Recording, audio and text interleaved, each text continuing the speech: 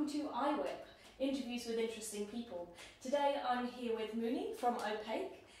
Would you like to tell us a bit about Opaque, who the members are, what they play? Yeah, with the band Opaque, we're a six-piece. I sing and play acoustic guitar. Then we've got Benny, who plays electric guitar, synthesizers, does some backing vocals. Piper on piano, electric piano and keyboard. Rufus on bass. Miles on drums. And James on flamenco and classical guitar. Lovely. And you've just finished your most recent music video. We have, yeah. What song is that for? It's for our latest release, Angel of the Street. And would you like to tell us a bit about the music video and how it was made? Yeah, we went over to Amsterdam and did a kind of modern day adaptation of Punch and Judy, and really gave Judy a kind of, she was kind of lady of the night, one of the red ladies of Amsterdam. Lovely. And it's a kind of a love story between her and Punch, but there's also the crocodile pimp that you've got to worry about.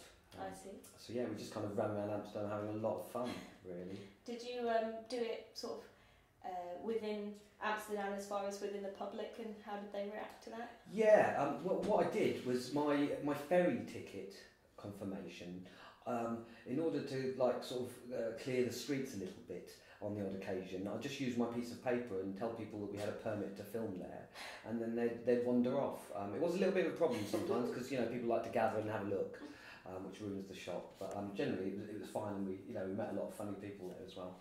Yeah. You sort of get attention from mentalists when you're dressed like a mentalist. Yes. Yeah. And so you said you have some gigs coming up. Would you like to plug those a little bit? Yeah, absolutely. So we're playing on Thursday the 13th, which is tomorrow, is it?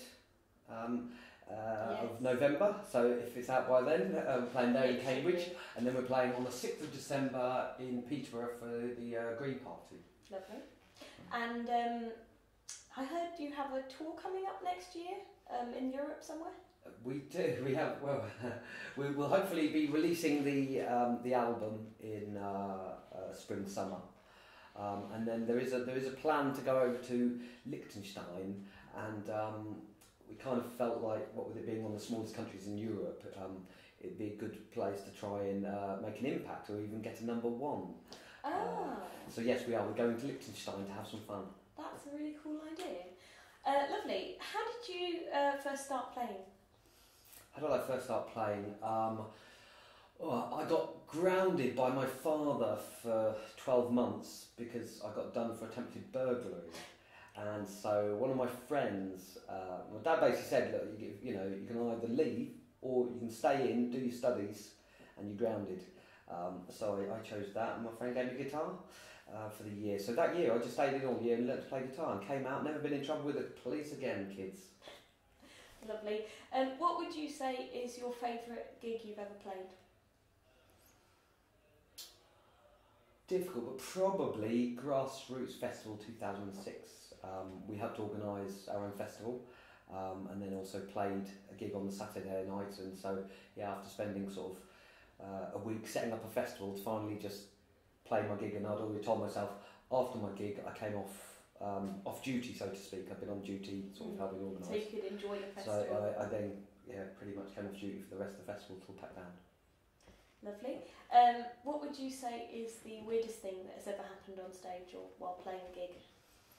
I would say there's a couple of things I guess spring to mind. We used to have a girl called Jodie in the band who she used to bring something called DogGirl up on stage, which was a cross. It was a baby doll with a stuffed toy dog's head, but she had also personalised it by giving it sort of lady parts, and also a tampon as well.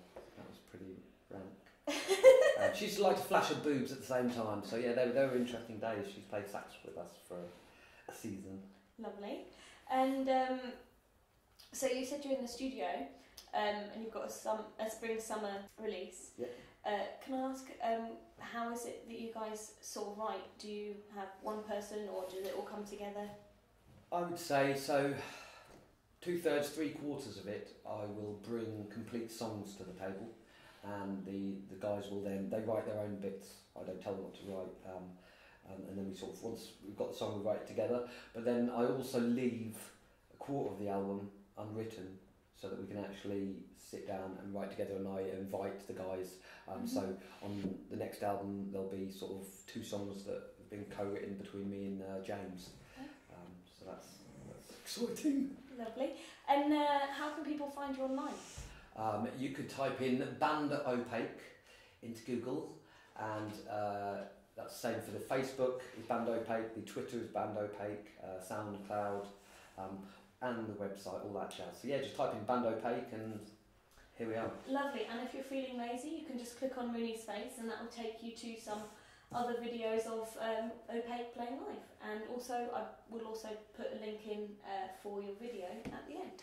Brilliant. Thank you very much for coming on to IWIPs. And yeah, if you'd like to, click on Mooney and you can see some more of his videos. Or if you click on me, then it will help you subscribe to my channel so you can come and see some more videos. Okay, bye! Cheers. See you later.